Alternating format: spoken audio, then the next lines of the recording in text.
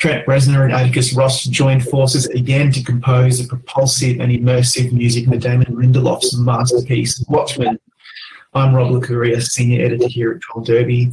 Guys, we could literally spend the next 5 hours talking about your career and your contribution to music over the decades, but I won't do that to you because I know you have other things to do today. So first up, let's focus on Watchmen. And how did you end up composing for this show? Well, we several years ago sat with our film agent and kind of said, hey, here's some directors and projects that we'd be interested in, to kind of proactively reach out rather than sit around waiting for the phone to ring. And we've gotten wind that HBO was moving forward with Watchmen, and which we love. The graphic novel was very important to us. But more than that, we've been very eager to work with Damon Lindelof. What we've learned in our journeys and collaborations with other filmmakers, in our day job of Nine Inch Nails, it's pretty much us insular in a room doing what we do, and we have a good rapport, and it feels ripe and full of excitement and lots more to go. As we kind of stumbled into directing films and TV shows, it's a form of forced collaboration that was kind of foreign, particularly to me. And what we learned through that is it can be an incredibly rewarding experience, kind of behind the curve of humanity on what value there is to collaboration. But, working with the David Fincher on a project that you're not in control of, that you're contributing to, is a really exciting thing. And what we've learned over the various projects we've taken, been a part of, is the real appeal to us is working with that person that can push us and teach us and challenge us into something that feels great, when it's a real camaraderie. And just as a fan of Damon's work, I thought, and Atticus agreed, that it was he's somebody that he seemed like he'd be one of us if we got a chance to meet him. And as it turns out, when things lined up, we very much feel that way. And working on Watchmen was a super rewarding, extremely difficult, and fulfilling project to be involved in. Yeah, and the score is really dense with lots of beautiful themes and hooks that recur throughout the score, like most scores do. But the track "How the West Was Really Won" includes these cues that recur throughout the score, and to me, it's like an addictive mix of sci-fi, ominous sci-fi, like retro electronic. Can you talk us through your inspiration for what I think is the most identifiable track on the score? Well, with that piece, it was right at the beginning of our collaboration. And Atticus and I were talking about this the other day. When we first met with Damon, it was to kind of get an understanding of what his approach was going to be with Watchmen property. And we had an eventful hour or so meeting with him and the producers and writers, and we left kind of knowing less than we did when we went in there, because we were bombarded with an impenetrably dense, unfinished kind of season 1 arc. But we did know that it was going to be cerebral, and it was well thought through, and it was made with passion, and it was made with integrity. But we didn't really know what role music was going to play. Was it a supporting role? Was it something that kind of sublimely influences the viewer, or is it more of a featured character almost? So the first few, we wrote, what, Atticus, about an hour of music, an hour and a half, something like that? Yeah, we wrote, I think it was about an hour and a half, 15 pieces based off the scripts. Yeah, and the scripts at that time were episode 1 and maybe 2. We hadn't seen anything. And it was really just to kind of see where Damon's head was at, because he didn't leave a lot of clues as to what he was looking for, which is good, because he didn't define, I want exactly this. Those situations we find can be a little tedious at times. So we were just feeling around, and How the West Was Really Won was kind of just kind of came to us as a nice moody piece, certainly Carpenter influenced, a little retro, but felt like it had the right level of kind of menace and something sexy about it. You know, we liked it. When we turned these in to Damon and experimented around, and we wrote a lot of music, as we said, that wasn't to picture. It was just, does this seem like it's in the ballpark? Does it inspire you? Does it feel right? Not long after that, we saw a real rough cut of episode 1, and just where he and his editor placed a few things of what we did really informed us as to what the series was going to be. Like, for example, music was going to be much more in the forefront and driving certain scenes, rather than it being, say, effects driven, or sound effects driven. It was going to almost play like a music video at times. You know, that was exciting for us because we had a larger kind of palette to paint on, a larger canvas to paint on. I could ramble on, but that. I'll add a little something to that, because that particular track was the only one that made it into the show from that original batch of writing based off the scripts. And it was one that Damon immediately responded to. He was like, this sounds like Watchmen.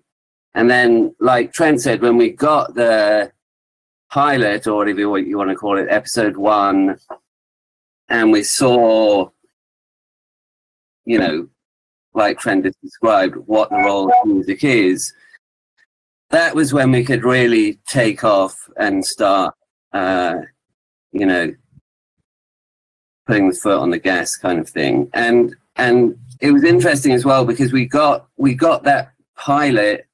We were actually touring at the time, so we got the pilot in, I think we had like 10 days off or something, and we did Traffic Stop, you know, that Traffic Stop, something else.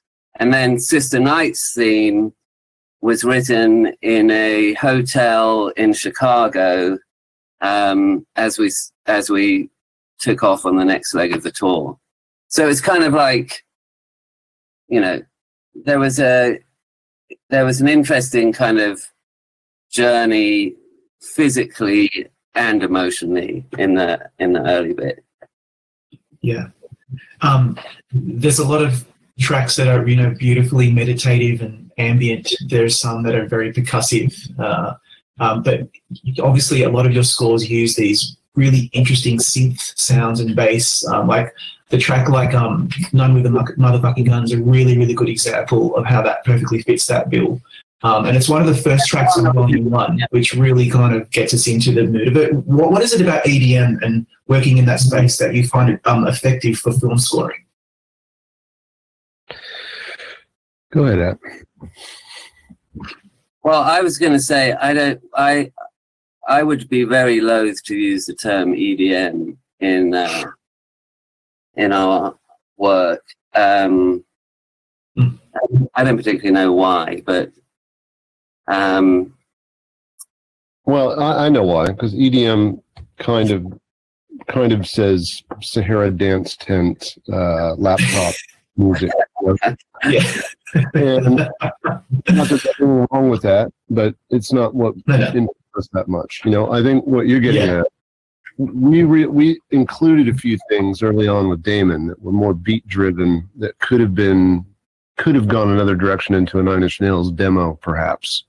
That normally we wouldn't have the opportunity to venture into that space in a score situation. And that was a lot of stuff that Damon really clicked with him. And we thought, okay, this could be fun in a way that's not the other side of the planet from Nine Inch Nails type based music. It allowed us to open up the toolkit, or open up our toolbox into the stuff that we can do in the band, the techniques and the arrangements and the recording styles and the instrumentation and things like that. So this was a refreshing project, mainly because the people we were working with were excellent. And I mean Damon primarily, just a smart guy that will not settle for anything less than excellence, and that's what drives us as well. And additionally, it allowed us to kind of play in a sandbox we don't get to play with that much in the world of scoring. So we got to get into distortion and guitars and rhythms and drums and electric distorted bass and things like that. And I think it was the right call for the series because it gave it a, I don't want to say playfulness, but say that first episode radically different than when you see her running across the field and that music's playing, it's driving in her car fast, and you hear that raunchy bass. It's kind of sleazy sounding. It really gives it an attitude that we were glad that he was up for trying that sort of approach to it. Yeah. Oh, sorry, go ahead, Atticus. I was just going to echo what Trent said, and that was the track I was talking about that was written in the hotel room with None with the Motherfucking Gun. And we had the picture then, so we knew what we were dealing with. And in some ways, I'd say it was kind of like being let off the leash with Damon. That's not to say that there wasn't heavy discussion, sometimes disagreement, never with any malice or anything, but there was talk of, what should be what, later on when Manhattan finally captured, we very much didn't want to play the action, and there was some idea that maybe it should have this or that and whatever. It was a process, but I feel like Trent said, this is certainly one of the best collaborations we've ever had.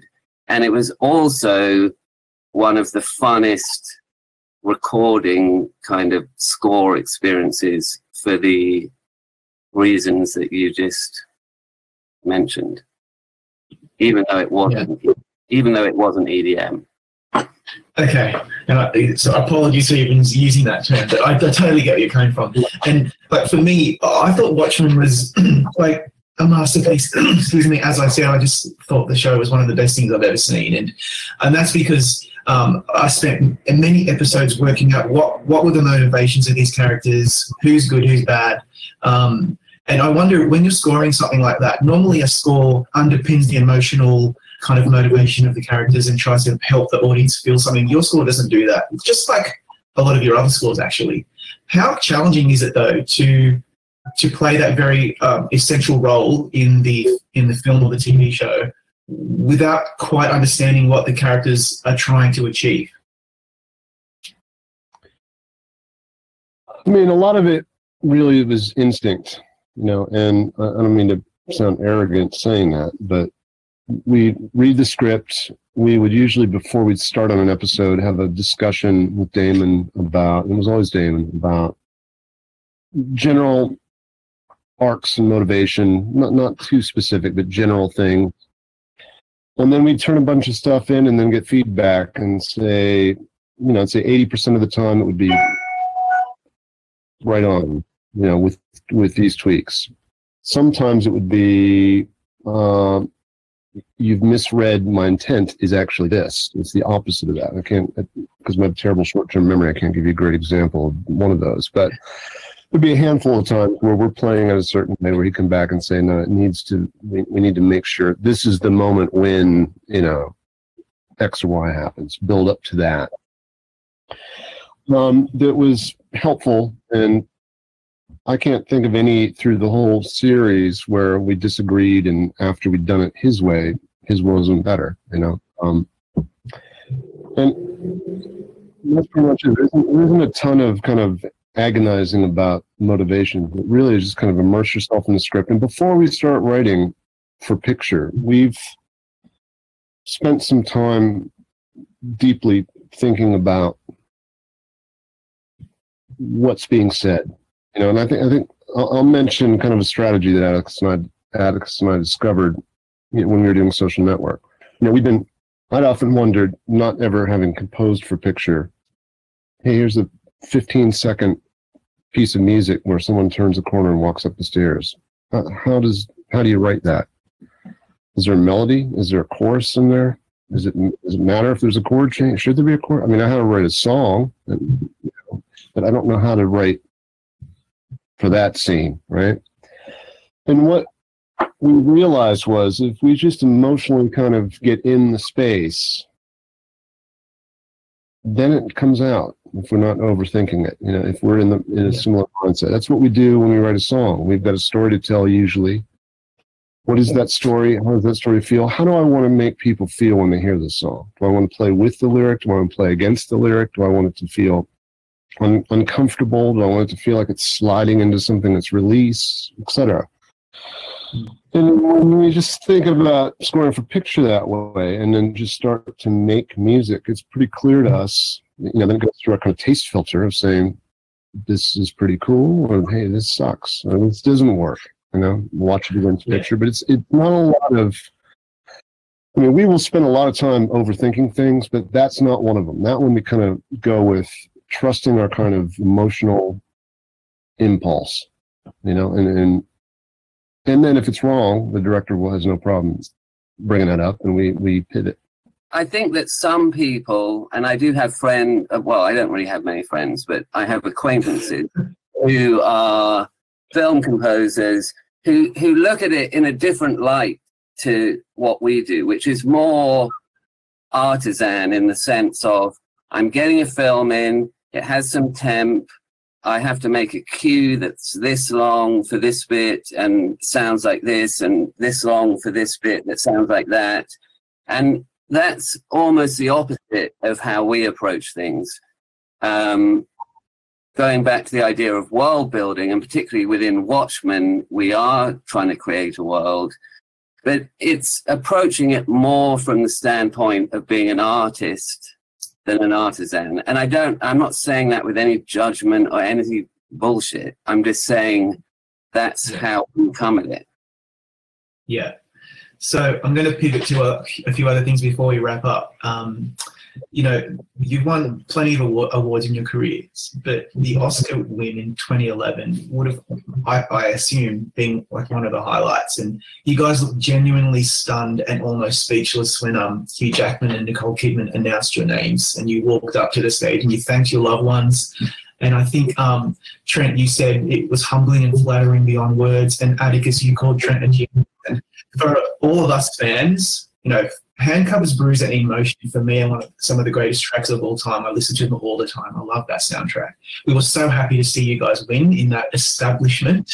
So talk us through that night and winning that award. Atticus, would you like to take the honors? I'll start and you can take over. For me, it was a terrifying experience. In the Golden Globes, everybody, I mean, we don't drink, but everybody else is drunk. And it feels more like a kind of party type situation.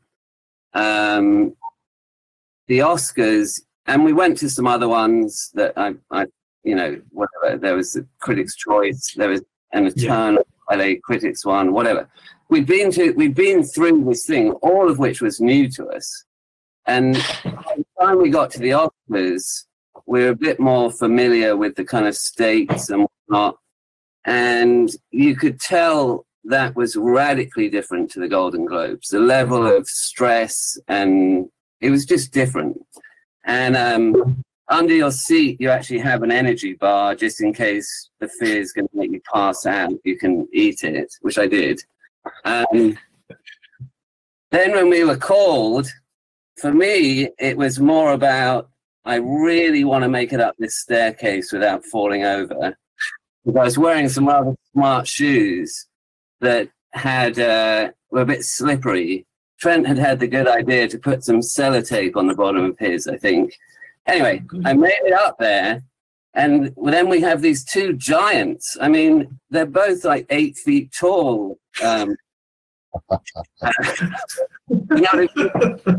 Australian.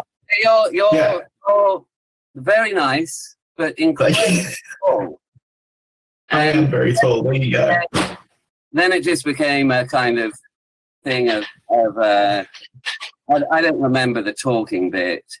And then suddenly you're rushed backstage and Oprah Winfrey's there, and then you're in another place. I mean, it was insane, but it wasn't, for some reason, the stress, even though it is an incredible thing to have happened in one's life. Personally, for me, life is all about, can I be in that moment or not?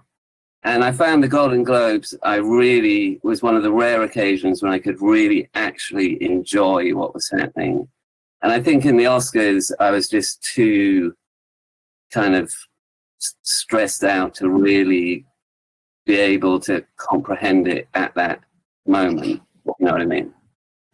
So that was mine. That was my, well, one of those later experiences. But Trent, do say. No, my experience that day mirrored Atticus's, where, to put it in context, we were primarily concerned with just not fucking up the movie and seeing if we could just get something they could tolerate as the score, because it was our first thing, and they were, integral team were firing on 1,000%, and we were just trying to not hurt their film, because we felt like we didn't know what we were doing. We were just kind of making it up. And then as we finished it, we felt very proud of the film. We'd never gone into that film even thinking about awards season or even really knowing what that is. It's not something that I'd ever even thought about. And as we started to hear buzz about the movie, and suddenly there's an interest in the movie, and suddenly there's wins some critics awards, and then there was probably 20 events that each one you needed to dress up for. And there's the Palm Springs Film Festival, and there's the Producers Guild, and there's the Directors Guild, and there's the Actors Guild, and there's the Critics' Choice Guild, and then there's the Society of Lyricists and Composers want you to come to their house, and it's all weird, right? And it's all intimidating because we kind of feel like, man, we don't belong here. We've bullshit our way into this. And seeing the amount of care and how serious the Academy takes that award, to finally win it, was pretty profoundly fulfilling. And because it felt like it wasn't, when you win a Grammy, it's bullshit. Some dude in the back room for some reason, thought of your name, and it's not earned.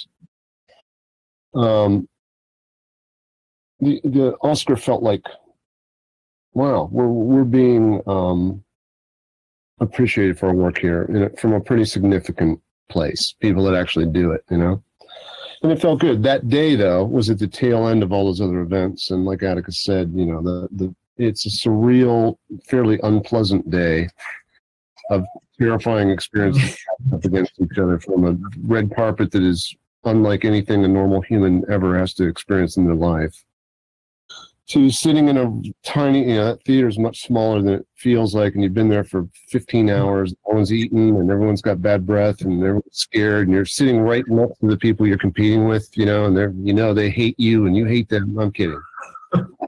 Kind of cool.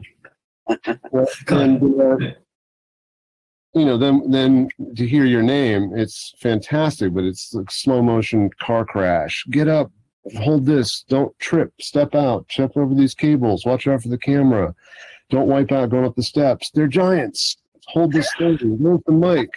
Try to remember what you had planned in case you did win. Big number counting down, 14, 13. When you look at the audience, every single face you recognize. Robert De Niro, Johnny Depp, every single person out there, and they're looking at you, and it's pretty overwhelming. As Atticus said, I wasn't kind of kicking back, enjoying it. It was like jumping out of a plane for the first time. I just don't want to die or shit my pants, till I'm backstage. Yeah. You did good. You did real good. And I mean, unfortunately, we're running out of time, but I will mention that 9 Inch Nails has been inducted in the Rock and Roll Hall of Fame, which has been postponed until November, alongside Depeche Mode and the Doobie Brothers, Whitney Houston, Notorious B.I.G., T-Rex. In 20 seconds, how thrilled are you about that? No, I think that's pretty cool.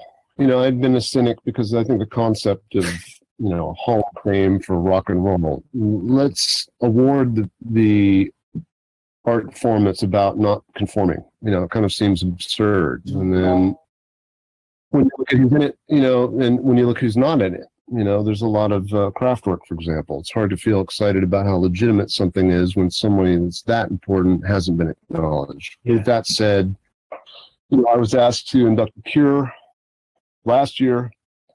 I did it because I love The Cure, and I wanted The Cure. I knew I would do a good speech because I was going to work my ass off. And it felt good. And when I was there, a lot of my cynicism went away. I don't know if I'm still even being recorded right now, am I? Yeah, definitely are. Unfortunately, Atticus has dropped off, but that's okay. In the end, when I was there in that room, I saw The Cure come out, and I heard the screams of the crowd, and I watched The Cure play, and I saw Robert Smith and the band smile at what I said, and I see that, to the people in that room, it is a pretty significant thing. And I thought, I'm sitting at a table with the guys from Radiohead, we're watching Roxy Music with David Byrne.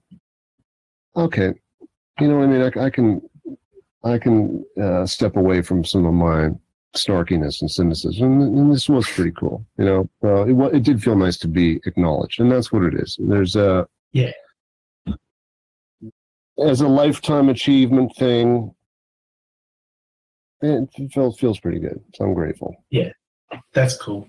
I have to move on and let you guys go, but my final question is, obviously you've collaborated with David Fincher a few times, like on Gone Girl and The Social Network and Girl with the Dragon Tattoo.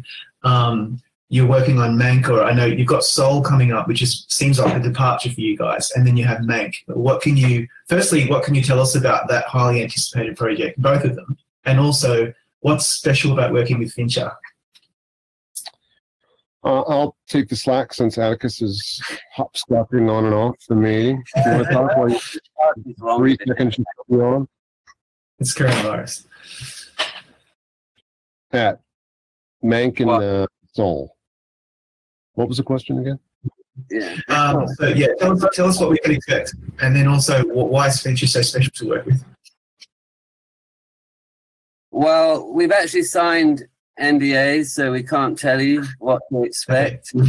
But I can tell you that we're very proud of the work, and obviously Fincher's is in progress, so we're certainly not done with that by any means, but I've seen the film, or the first cut, and I thought it was incredible. I can't remember the second bit of the question, so I'll pass on to Trent. Why is Fincher great to work with? Because we respond to excellence and respect and generosity. And as our introduction to the world of scoring with Social Network, I was very honest with David about, look, I don't really know what I'm doing. And he provided a very safe and encouraging workplace where it's like, you do know what you're doing and you're going to be fine, and let's go, And throughout the process, it felt like if we ran as fast as we could just keep up, and it was an exhilarating feeling, and we're with people that every person working on that film was at the top of their game, and it really felt like these are the people I want to be around. These are the people I feel inspired by. And it taught us both a lesson, of, I think as we've worked independently for so long, you can become insular and kind of get complacent in a sense because you're just in your own camp. To be exposed to somebody that is firing at that high a cylinder and really wants what is best for the picture at all costs, will fight and scream and yell to make sure you have the space to do what's uncompromisingly the best thing for this thing. We're all in this to make the very best picture we can possibly make. That is an inspiring, exciting energy that I think the world and art needs more of. And we love him as a person, and it's always a great time working with him. Well, we And I'll just add one quick. Oh yeah, go ahead, please. If Fincher actually told me about Kubrick, and the way he would work would be to make sure that he employed the people that he thought, that he respected and thought were good, and then empowered them to let them be good at what they did. Because the film experiences that we've had have been less fulfilling, where you feel like you're being micromanaged and you're not being allowed in essence, you're not being allowed to do your best work because somebody else thinks they know how to do your job better than you do, kind of thing. And that is the opposite experience with Fincher, because certainly he'll have opinions and whatever, but he brings out the best in you because he allows you to be your best, if you know what I mean. Yeah, that's the only thing I want to add. It sounds very exciting. We're really looking forward to seeing the film and hearing your score for Soul and for Meg, and perhaps your future projects. Thanks so much, guys, for your time today. We really, really do appreciate it. Thank you. Thank you. Be safe. Everybody, thank you. You too. Everybody go to Gold Derby. While you're staying at home, make your predictions and click subscribe to watch all of our chats. See you, everybody.